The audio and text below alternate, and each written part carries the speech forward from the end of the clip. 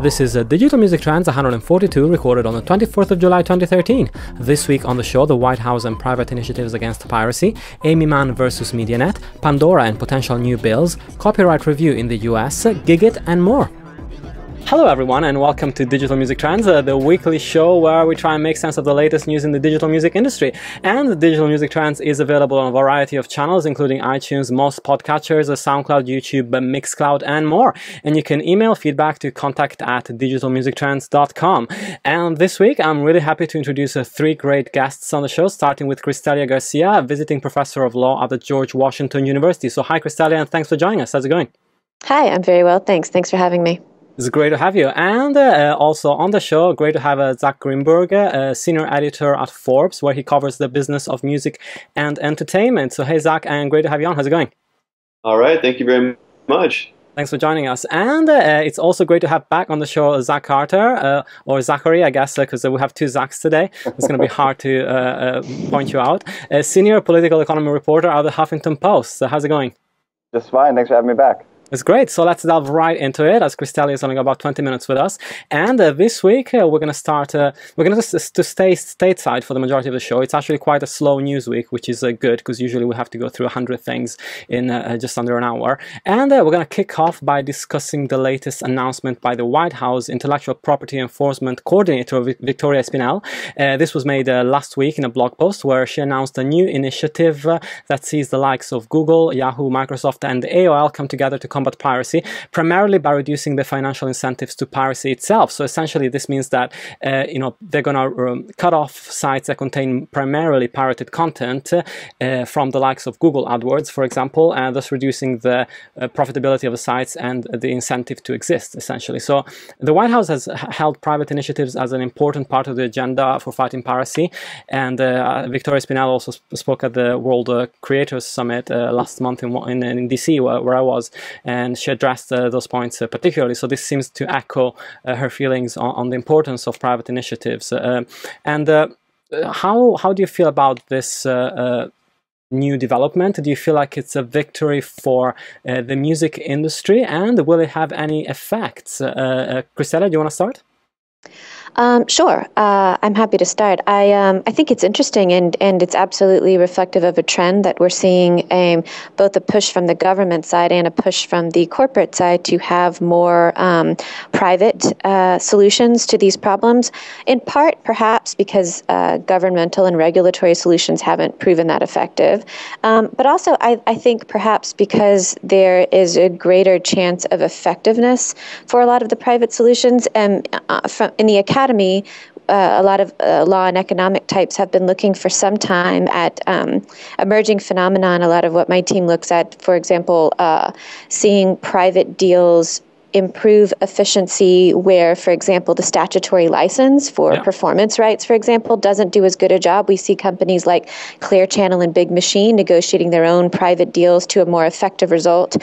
We've seen Sony ATV, for example, one of the largest, the nation's largest publishers, withdraw its content from ASCAP and begin negotiating private deals, and they're advertising, more effective results.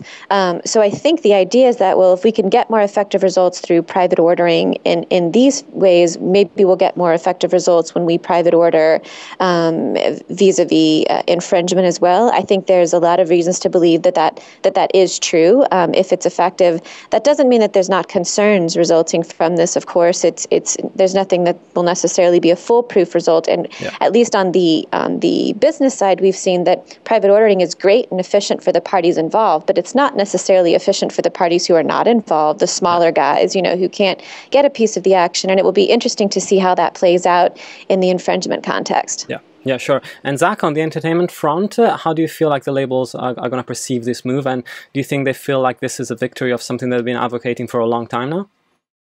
Yeah, I think so for sure. I think Crystalia really, basically said it all. But I think there have been a lot of efforts, like this over the years to try to, make sure that musicians and record companies get paid for music they put up. And I think that, this is another step, in the right direction. How much of an effect it'll have immediately on artists' bottom lines, I think remains to be seen. I think especially when it comes to things like streaming and that sort of thing.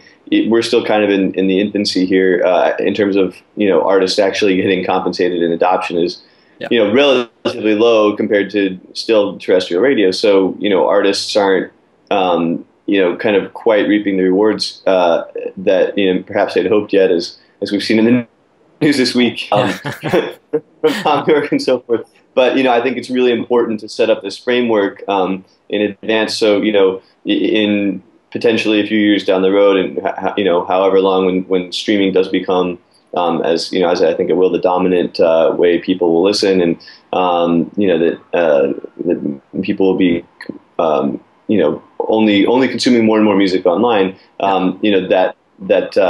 That these structures are set up correctly and in a way that will fairly compensate artists. So I think it's definitely a step. Yeah, and Zach, on a more general note, in light of the PRISM revelations of the past month, of course, one has to wonder whether it's a good time to talk about a joint initiative between the government and the biggest internet providers in the world, and whether also the fact that it was announced fairly quietly in a blog post is a resonance of this feeling that the public doesn't really want to hear too much about government-led initiatives with such big providers. Do you feel like that's a fair comment to make?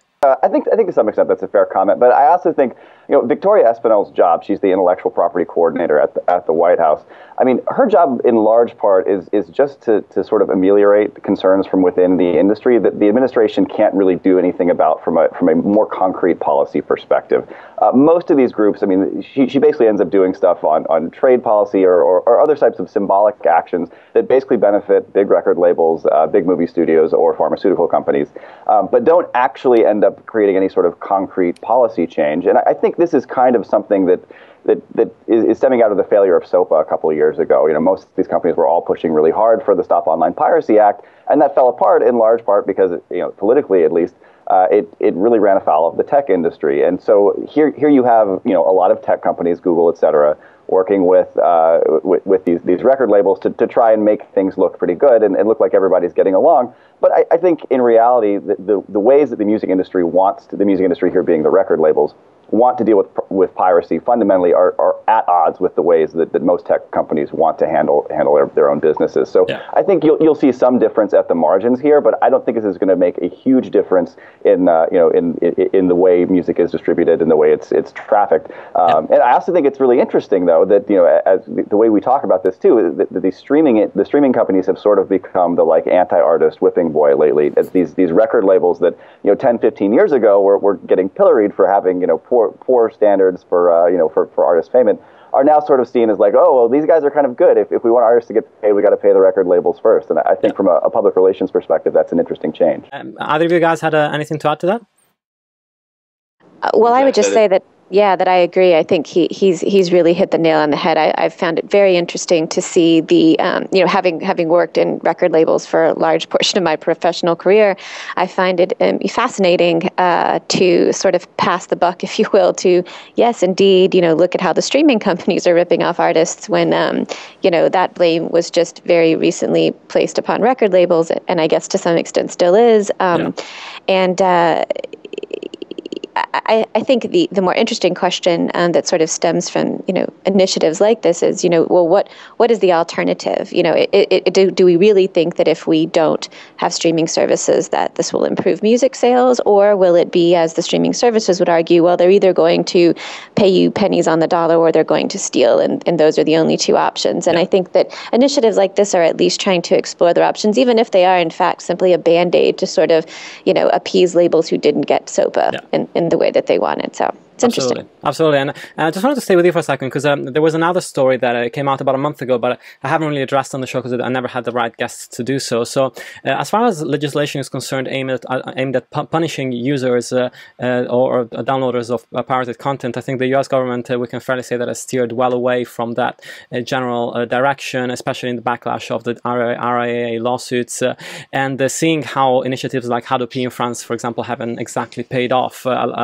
and we've seen France abandoning that to a large extent last month. So in February, though, in the US, a 6-strike system derived from a collaboration between RIAA, MMPA, and 5 US ISPs started seeing the light as part of the Center for Copyright Information, which was news to me. I never heard about this center.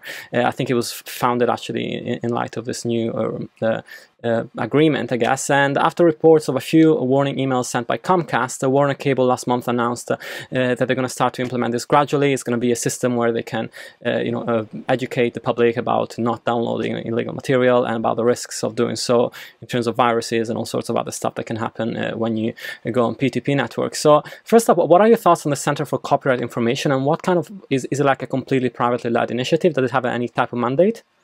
Well, I like you don't know a lot about the center. I learned of it in surrounding the same information that you did. I do suspect that it was formed largely for that purpose. So I don't know exactly what the mandate would be. I imagine that it also has something of a sort of appeasement effect or goal, that it's supposed to be there to respond to industry concerns and attempt to alleviate where it can.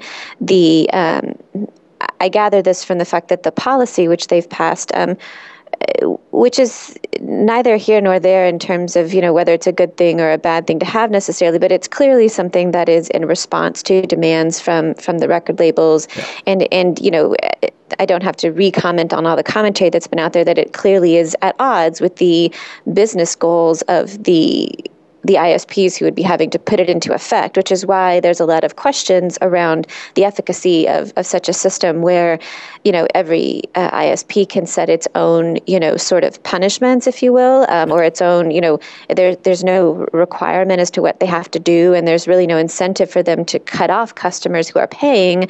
So that is it more of a slap on the wrist? Is there a deterrent effect just to the threat for people who get the warning and are scared by it? Or once people realize that it's a warning and nothing else, is it really not going to accomplish anything? The bigger question is sort of what are the efficacy of systems like this, and if this new copyright center is charged with that, I would say they should consider perhaps looking at, as you mentioned, the failure of these systems in other countries, in other regimes such as France, and maybe it's time we consider something more of a reward system. We've seen that the stick isn't always effective. Maybe a carrot would be more effective, and there are some proposals out there that would actually argue for, a subsidized system wherein people who don't get caught, get certain perks. They get faster connections, or they get whatever. So, I think that there's some action out there to say that if we are going to have a center whose mandate is to do these sorts of things, maybe it can be done more effectively. Yeah, absolutely. And Zach, you're in New York, where Time Warner is I guess a wall for many of you New Yorkers. I've heard horror stories about the service over there. And how do you feel people would react to start getting notifications about their internet usage? Do you feel like after the whole RIAA debacle, people are aware that what they're downloading is being really monitored? And do you think there could be any backlash from them, from operators just showing up to your door and saying, we downloaded this and we've seen exactly what you've done and we know what you're doing online? Yeah, Time Warner would not really be winning any popularity contests, and I don't think they are anyway around here. Exactly. Yeah, I mean, I think, again, it's a step in the right direction, but I think it's just going to come down to, more broadly in the music industry, can products like Spotify, and, continue to be delivered? Can the music industry continue to, to find ways to produce products that are more appealing than going on and illegally downloading something? And I think that's where this war is going to be won. And I think, that's why Spotify, for example, is such an important entity, in this battle, because it's like, well, why would you want to go through the trouble of going to, BitTorrent or whatever? And especially something that's not very user-friendly for the less tech-savvy people in the world, when you can just go on Spotify and hear anything you want for free. For free, essentially, yeah. And Zach, from your perspective, do you feel like this is something that is just an appeasement proposition, the whole initiative, the whole CPI or whatever the acronym is for it. Yeah. And is there any other reason for it to exist other than make sure the RIAA and the MPAA are happy? I mean, the Center for Copyright Information is an industry front group, essentially. Like, and there are a lot of these groups. So instead of having to have it be like, Warner Music or Columbia Records or something, I met a lot of them in Washington last month. Yeah, right. It's a town full of them. There's this sort of more cuddly sort of front group that can pursue this agenda. But I would say one thing about the Center for Copyright Information that's different from a lot of these other front groups is that their board does include Gigi Sohn, who is the founder of Public Knowledge. And Gigi is one of the, at least in Washington, one of the most respected people who typically takes the side opposite from the record labels on copyright issues, thinking sort of more about how copyright intellectual property ought to be structured to create a better user experience for people, not just necessarily to create larger profit margins for copyright rights holders. Yeah. So I mean, I think that means that this has the potential to I think be a little more interesting than most of the traditional industry front groups would be. But if they're coming out of the gate by talking about scaring people away from pirating stuff, I mean, I just think in practice this hasn't worked. It doesn't work. If you want people to stop pirating things, you really have to offer them a better, more accessible alternative. And I think programs like Spotify and Pandora are really easy to use, and they are really accessible. But Gigi would be, I think, the first to acknowledge that so far the business model and the intellectual property framework in which they're required to operate isn't really ideal yet. Yeah, sure. And Cristela, I just wanted to ask you before you have to go about the copyright review. And you were mentioning at the beginning of the show there's going to be some hearings tomorrow from artists that you're going to be going to. So, can you tell us a little bit more about what's happening tomorrow and how that fits into the copyright review framework? Sure. So a while back, I guess in the early spring, the Register of Copyrights, Mira Palante, testified and mentioned to Congress, or she pushed Congress to for a full revamp of the copyright laws, and it's being widely called the next great Copyright Act, and did get Congress interested in actually looking at a full review of the copyright. And this would be the first time we've had anything like this, since the 70s when the Copyright Act that we're currently operating under was passed. And so if you think about all of the technological and even just consumer preferential changes that have happened from the 70s to now, and notwithstanding a little rash of amendments like the DMCA that happened in the 90s, even from 95 when that was going on, in 98 with the latest amendments, it's a world of difference. So we're way overdue for a reconsideration of these things. It's complicated, and I think people now recognize that putting an inflexible regime in place that won't allow for, we think streaming technology is all the rage, but 2 years, 3 years, 5 years from now, who knows what the new technology will be that will be challenging the copyright laws. So the hearings that will take place starting tomorrow morning, it's just the beginning of what I assume will be a series of hearings.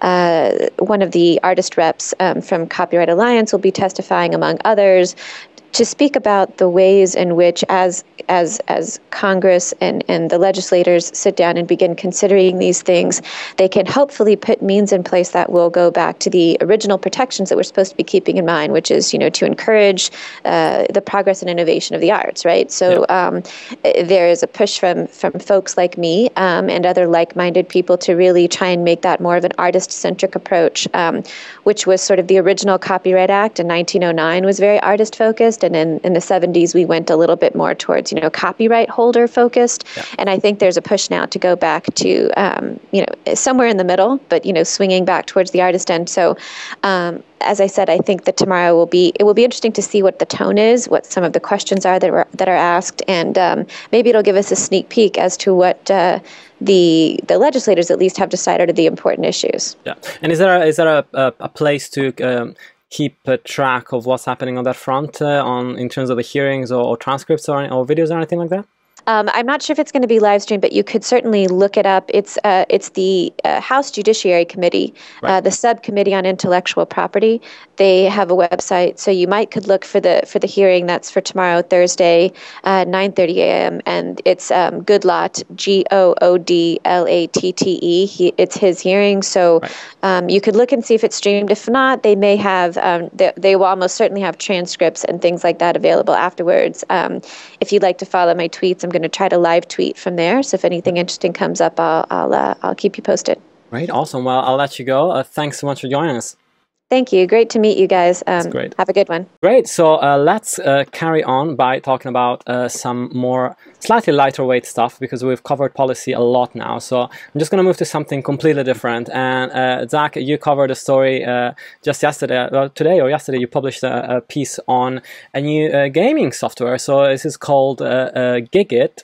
And it's kind of Farmville meets a rock band, as you described in the article. And of course, I would encourage everybody to go and check out the article itself on Forbes.com. But could you tell us a little bit about what the company does and how they launched, essentially? Yeah, so the company is it's a little confusing, because in some of the literature it says just Gigit, and in other parts it says Play Gigit. But the official name is Play Gigit, which is a little clunky. But I think that what they're doing is pretty interesting. They've created a Facebook game. I mean, and poured, I think, about $20 million into it. This guy John Acunto, who's kind of a Web 1.0 guy. There's a VC firm that poured in about $10 million. They've got some private investors on board. They've got 70 artists on board, from 2 Chainz to Lil Wayne to Miguel to Nas, and Kevin Lyles, who's managing a bunch of artists now, former head of Def Jam, who was actually responsible for their video games, Vendetta and the like, in the mid 2000s. So they put together this huge game with all this critical mass of supporters, and basically you log into Facebook. And you play. I've never actually played Farmville, but I'm told it's kind of similar. you pick your team, and instead of you pick a rapper or a singer, and you plan out a concert, and you have a certain amount of money that you start with, and it costs more for a big venue, a big artist.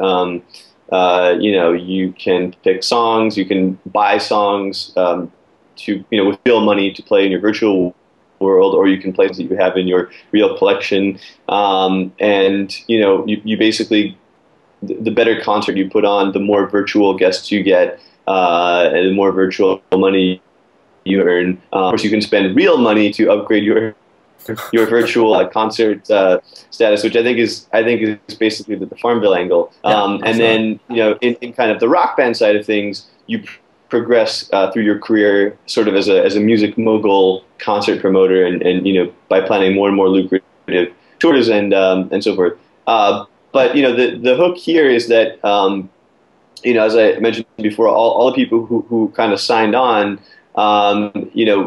they may be achieving, or at least they hope, something of a critical mass, such that there's enough support, enough artists tweeting about it, to kind of get it off the ground. And from the artist perspective, it's kind of a new arena for making money, because in this virtual world, where they're having their virtual concerts, they get paid whenever somebody buys their music through the game system. Yeah.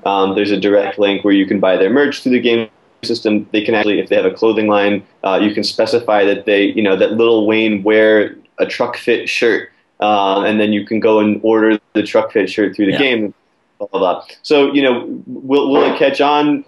Who knows? But they're definitely making a go of it. And I've never been one to pay money to buy fake things and pay real money to buy fake things in a fake universe, but a lot of people do. And if Farmville can be as big as it is, I interviewed Kevin Lyles about this. He said, who really cares about a cow, right? Yeah. It's like, but you can get really passionate about your favorite artist in the way that you can't, or I couldn't get about a cow. Yeah. So maybe they're onto something. And at the very least, I think it's worth it for some of these artists who are getting decent advances. They wouldn't say exactly what, but some of the artists have actually invested in the company. I think some of them may have accepted equity in the company as kind of an advance payment, sure. For getting involved. And it's just another way to sell, image and likeness, sell their music, sell their merch, and so forth.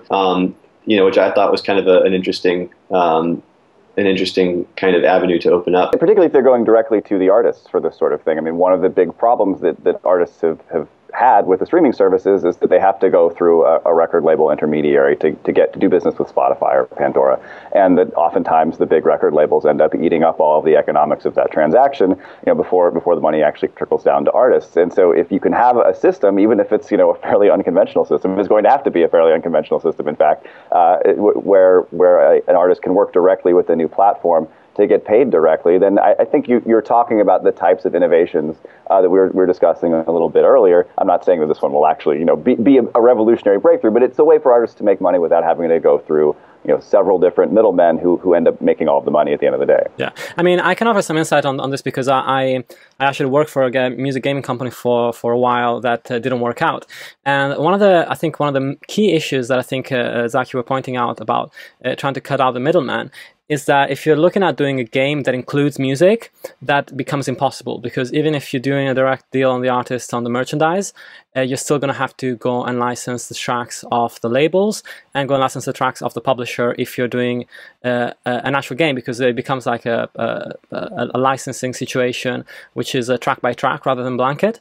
And so that brings in even more middlemen, I guess, rather than cutting them out, because then you have to do a direct deal with the artist if they don't have a 360 deal for the merchandise side, and maybe even give them equity. You also have to pay a ton of money to the record label to license the track and promise them a cut of whatever money is generated from playing that track within your game, and you have to do the same with the publisher. So, I mean, yeah. I've been there, and it's very complicated. I really hope that somebody can crack that nut, because I think there's money there, but it's difficult money to extract, I think.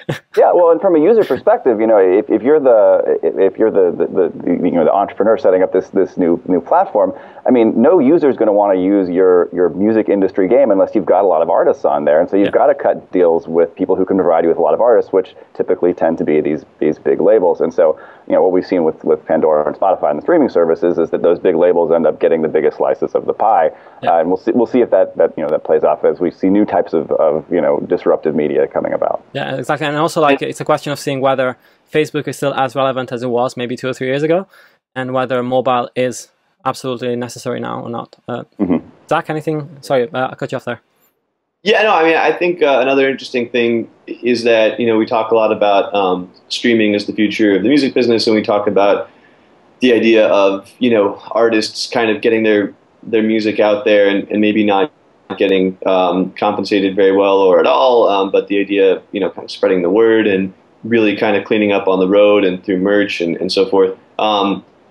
But I think I find this particularly interesting because it's sort of a way of doing that virtually, right?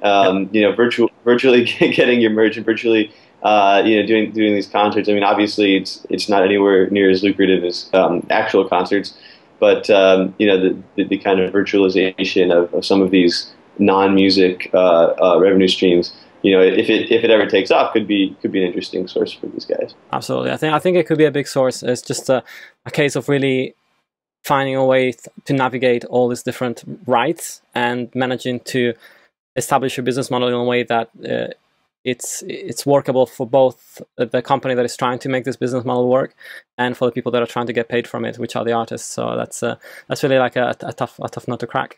And I wanted to go back to sort of more heavyweight policy stuff now.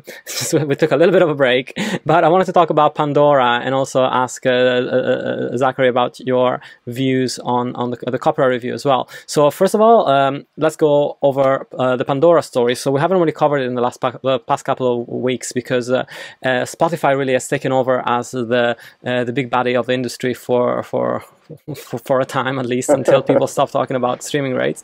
But the Pandora debate is still very much alive, even though no big headlines have happened in the last 3 weeks. And Greg Sandoval from The Verge had written a great piece about Pandora's PR problem about 3 weeks ago. We haven't really heard much in the way of a new rehashed Internet Radio Fairness Act, which was shut down last year. It didn't even make it out of committee. But when I was in DC last month, I could still hear a lot of people buzzing about the fact that this may come back to the floor at some point, and it may be reintroduced in some other way. So do you feel that that's something that Pandora is still keen on pushing, even after all the backlash? And can you see this as something that is going to come up when sessions resume in September? I mean, it's hard to say whether or not it will actually, get a serious hearing in the House this early, particularly just how crazy politics have been this year. And there's going to be a showdown over the debt ceiling again, it looks like. So there's going to be a lot of other stuff in D.C. that's going to be higher priority for people than this bill. But if it did have a path to some sort of serious consideration or potentially passage, I mean, you would have to see it moving beyond the type of debate we had last. I mean, last time it really just looked like Tim Westergren and Pandora trying to cut lower checks to artists, and that is not the PR position that Pandora wants to be in at all. It's not going to go anywhere when that's what it looks like.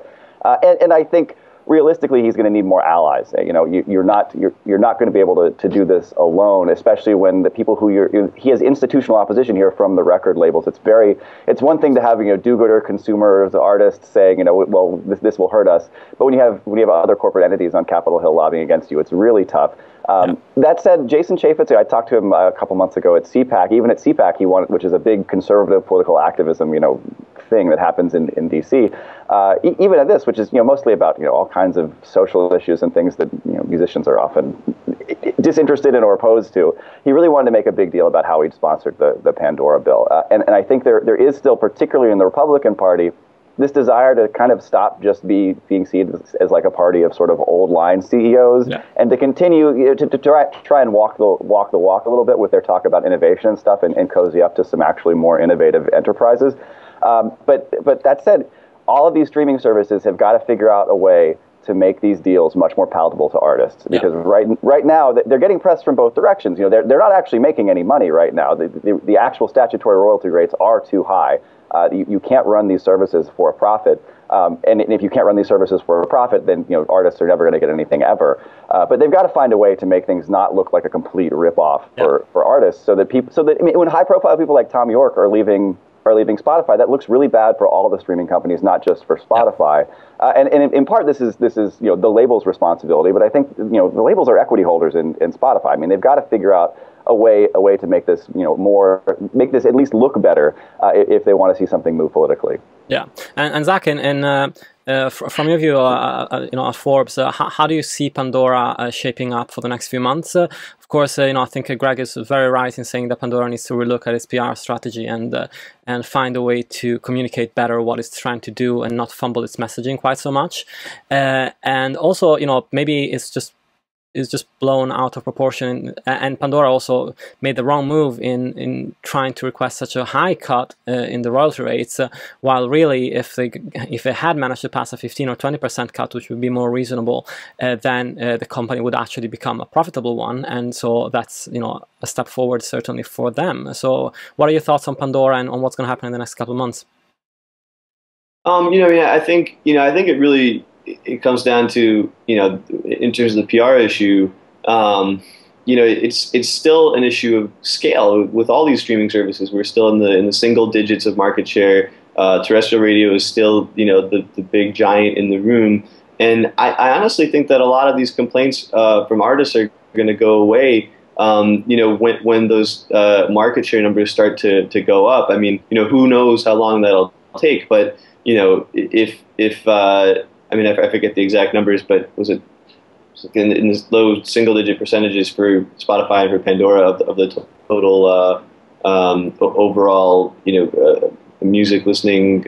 Is it was something very low? And it's very low. Yes. If you multiply that by 10, and then you multiply those checks by 10, then I think that some of these artists are going to stop complaining so much. But I think the other big thing that nobody really talks about is that Pandora and Spotify, all these streaming services actually pay, recording artists as well as songwriters, unlike terrestrial radio. And people, I think outside of the music industry don't realize that. And I think that fact, yeah, the argument for terrestrial radio was, oh, well, we won't pay recording artists, we'll only pay publishers, because it's just good publicity for them, it's good promotion, which is the same argument that the streaming services are making now, but they're actually paying recording artists, not paying but yeah. they're paying.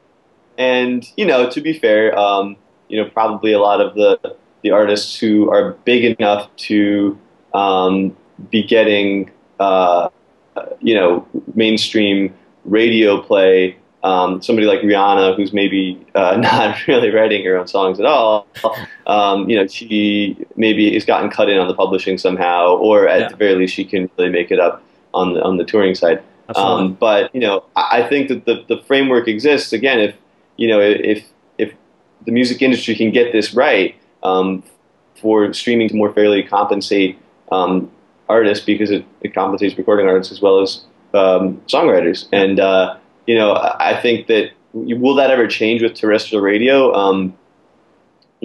Highly unlikely, because it's so entrenched, and there's 100 years of history, and there are companies, lobby groups that have existed for for decades and decades, who are entrenched and kind of have a lot invested in not making this happen. But you hear people like Irving Azoff talking about this a lot. Why doesn't terrestrial radio pay recording artists as well as songwriters? And again, I just think that as time goes on and these services start to scale more, some of these questions will go away when our artists start getting checks that are much bigger. Absolutely. And Zachary, I was actually, I forgot to ask you earlier, one of the key issues that people are talking about on the other side of the spectrum, which is not on the side of Pandora and the Internet Radio Fairness Act, but on the side of trying to get terrestrial radios to square up and start paying, which they haven't done so far. Again, a huge amount of corporate push from both sides. Here we're talking about the giants of radio, which are probably much bigger and more and better funded than the giants of the music industry. Of course, the music industry has got artists supporting it, which can be quite vocal about certain types of things. But I've heard, like, both at South by Southwest and in DC last month, so much talk about people trying to push for terrestrial radio to start paying. Do you think that's a feasible outlook, and how would that materialize? I think it's extremely unlikely that you will see any type of mechanical royalty or whatever. I guess it wouldn't be mechanical if it's on terrestrial radio, but you would see any type of performance royalty coming out of Congress ever. Not just now, not just this month, ever. I think the industry has existed under this structure for a very long time. Yeah. The lobby groups that are at play here. I mean, I actually think that the record labels are much more influential inside the Beltway than the radio stations. They're not, they want that money. Glamorous. they would love to get that money, and they haven't been able to get it for decades. I just really think it's unlikely that that's going to happen. And you'll get this pushback from terrestrial radio and from opponents of the bill saying, look, why even bother with this? Radio works. Artists get paid from radio indirectly when they're songwriters. And in fact, I think Zach's totally right there when he says, the reason artists haven't really complained and made that big a fuss over terrestrial radio is because a lot of them are songwriters, and for a lot of them, the way they've actually made their money is not through record sales, but through songwriting royalties. And so people like radio because it's actually made them some money. I think in general, all of these debates, in order to get any kind of real grassroots support from musicians, they've got to find a way to bring smaller artists to the table and make them feel like they have a stake in things. And right now, terrestrial radio, even though it's such a big part of the market, there are only a handful of artists at any given time who are making a significant amount of money off of terrestrial radio, or who stand to make a significant amount of money. And if you want to bring in musicians generally, you've got to be able to say, well, look, you can make $3,000 or $4,000 a year off of this. You could make $30,000 or $40,000 a year off of this. Something that's not crazy big time money, but money that artists, musicians who are really struggling to make it, they don't make a whole lot of money. It doesn't actually take that much to appease them. But you've seen record labels and most of the industry infrastructure for decades be really not very open-minded to that sort of change. And I think particularly if we moved from to a serious talk about overhauling the copyright laws, or even to something more finer tuned about the Pandora bill, if the record labels could figure out a way to just throw little artists a tiny bone, I think you'd see a lot of the resistance go away politically. And I think you would have a chance to move something. But right now, with the debt ceiling coming up and all sorts of other stuff, there's just no way we're going to see a change in terrestrial radio royalty in infrastructure. Yeah, exactly. There's only so much that Congress can get through in one setting, and then I guess, if we skip the next 8 to 10 months, then it's going to be election time. yeah. No, I mean, I think the radio stations don't have a good argument on the terrestrial on the performance royalties. I mean, they would lose, I think, on the merits. I mean, I think they've been losing on the merits for like 60 years, but they still don't have to pay the performance royalties. Right. So, I just would be shocked if that changed. Great, and I also wanted to mention for people to go and check out a study that was released by Spotify actually just at the end of last week that is penned by Will Page, who is their director of economics, and you can find that on press.spotify.com/US, or somewhere around there you will find that link. And essentially it seeks to look at what's happened in the Netherlands in the last couple of years since Spotify has taken foothold in the country. Of course, it doesn't quite go so far as to pen a direct correlation between the arrival of Spotify and the figures on piracy, for example. But through an analysis of P2P technology downloads, which was done by the company Music Metrics, it manages to pinpoint very accurately the data on piracy versus the data on Spotify stream versus the data on related sales. And that's a good place to start when looking at, for example, the effects of holdouts. So when artists decide not to put their albums on Spotify, so what happens then? Does the release get pirated more? Does it drive more sales? So what happens there? And there's a whole study around that, which is, I think, really interesting and quite in-depth. I think it's a 25-page report. So I would encourage listeners to go and download that. But I wouldn't delve too much into it right now because it's quite detailed. And the last story I wanted to talk about today, well, it came up yesterday actually. It was broken by the Hollywood Reporter, and it's all about the songwriter Aimee Mann that we wouldn't normally talk about her on the show, I guess. She has actually filed a lawsuit against the digital music service MediaNet, and that was revealed yesterday, for infringing her copyright on a number of works. So the Hollywood Reporter report piece by Eric Gardner outlines pretty well Aimee Mann's case. So essentially, she claims that MediaNet has been distributing 120 of her tracks without having a proper license. She says that her license expired 7 years ago, essentially. She sent a letter to stop the auto-renewal clause in her contract. She hasn't received any royalties from that. And, that makes a very, very bad case for MediaNet if that's true.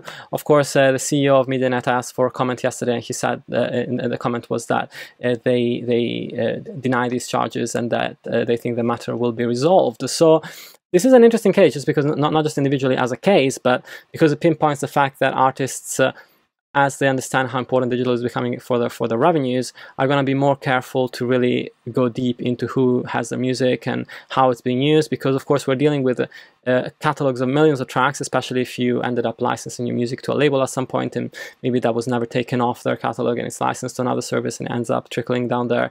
And so where does your money go? So do you feel like there's going to be a bit of a movement in the next few years where we're going to see more artists paying attention to where their music ends up and really tracing down the revenue stream and trying to understand whether they're actually getting any money from the services that it's on? Because that's, with hundreds of services around the world on digital music, it's actually not easy to keep track of all that. Zacco, what's your opinion? Yeah, I mean, I think certainly examples like this will spur artists to be more vigilant. But it's interesting, of course, in the current era with things moving more and more toward digital, you would think that, I don't know, better records would be kept and there would be a clearer chain of, you would think so. Where everything goes. But of course, it's just like the old days. Where did all those records go? It seems to be just as difficult, to kind of keep track. So, I mean, I think as always, it's crucial for artists to have a vigilant team, to make sure that they stay in touch with their attorneys and agents and business managers, and that those kind of intermediaries really kind of stay on top of these services to make sure that the artists get paid. Or for enterprising artists, stay on the case yourself. I mean, I think more and more from from the Pomplamooses all the way up to the Jay-Z's. It's the artist doing everything on his or her own, from the music to the songwriting to the physical recording to the harassing of business people to get their money. And I think that although there are new examples, it's in some ways a similar story. You just have to stay on top of the people who owe you money. Yeah, absolutely. And I think Zachary, that brings us back to a point that's kind of like slightly unrelated, but in a way, because some of these companies have millions of tracks in their catalog, sometimes they can even keep track of contracts, what's happening, do we still own the rights to these tracks, have the licensing rights expired, what's going on, and it's actually pretty hard to keep track of that, especially if the artists in question are not large enough to have those teams that are supporting them and helping them understand what's happening on the legal front. So on that front, I kind of wanted to relate it to the issue of orphan works, because that's a really big issue that is going to be part of the copyright review that's going to happen in the US as well. And when I spoke to Maria Palante and a couple of other people that are involved last month, orphan works seems like an issue that could perhaps be one of the first on the agenda, just because it's relatively separated and may not generate quite as much heat as some of the other issues that may be addressed during that review. So do you feel like there's a big need to streamline the way in which rights are tracked and orphan works are also made available to the public or made available for use? And is there consequently sort of a need to create a database like it's been touted, for example, where those rights are being tracked and where people can actually go and find out who owns what and whether that track is available or not? Is any of this feasible, or is it just too big of an undertaking for a government level agency to take on? Well, we do have a government that provides copyrights, that is in the business of issuing intellectual property protections for things, and I don't think it's really too much to ask that be accompanied by a database, and that database be kept up to date, and that the government have to have some accountable review process for maintaining that database, and I think taking that out of making that responsibility something that is public rather than the responsibility of every new service that's trying to innovate in this area is probably a really good idea. One way to lower some of the costs of some of the barriers to entry for these new types of businesses. I think it's a very good idea. And orphan works in particular, I mean, we're actually talking here, an orphan work is basically a work that no one is interested in anymore. No one's making any money off of it. There isn't any actual, any supply side from this piece of art, whatever it is. And so you would think institutionally that there would be at least less resistance to changing the copyright laws in that, or the standards in that regard, because nobody cares about these things anyway. Yeah. I think in practice, if you're actually talking about overhauling the copyright system, you're going to see a lot of resistance from record labels and publishers and pharmaceutical companies immediately, because they really like the existing system. Even as bad as the music market has been for the last decade, they really want to make sure that they have the strongest and longest copyright protections possible. Yeah. And it's weird how these things in Washington can be sort of like emotional and not rational. I mean, none of these labels have any actual financial interest in orphan works. That's why they're orphan works. Yeah. But the idea of opening the door a little bit, well, what if something else happened later on, sort of goes into the minds of these companies and these lobbyists, and they push back. But I think maintaining a database like that, I mean, that you're not talking about any new government regulation there. You're not talking about even changing the rules.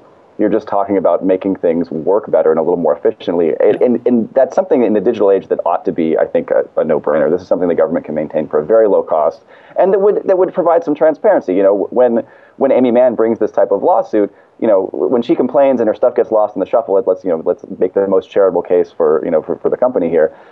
Let's just say they've been trying to play fair the whole time and have just lost things in the shuffle. It'd be really easy to check and see what happened there. You just go to the database. Oh, yep. Aimee Mann stuff, we don't have those rights, or we do have those rights, and you could resolve this without a drawn out legal battle, yeah.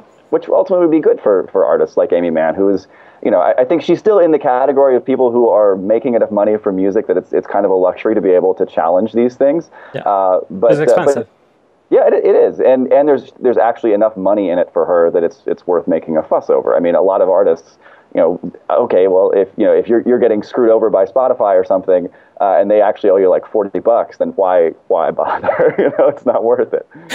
Yeah, it's absolutely a fair point. And of course, I wasn't trying to imply that tracks that are where the licensing is lapsed should go into orphan works. I was just making the point that there's lack of a database, and so we can't really keep track of any of that data, and so then how can you make any argument pro or against? It becomes really difficult. I mean, I dealt with licensing older tracks, we're talking about 30, 40 years old, where you have to go through the paperwork and you have to really go through the contracts, and they have to dig them up, and it's difficult because it's still a paper world, which is absolutely insane, but that's how it is. You can't keep track of millions of tracks electronically, apparently. So well, that gives these services an incentive to just do business with the bigger companies too, and the bigger labels, because I know what our deal is with EMI, I know what our deal is with Universal. Like you don't have to wonder like, okay, which little artist are you? I mean, it ends up saving the service's time, and that ends up being bad for smaller artists. Yeah, and Zach, just to finish with you, I wanted to ask you how is your.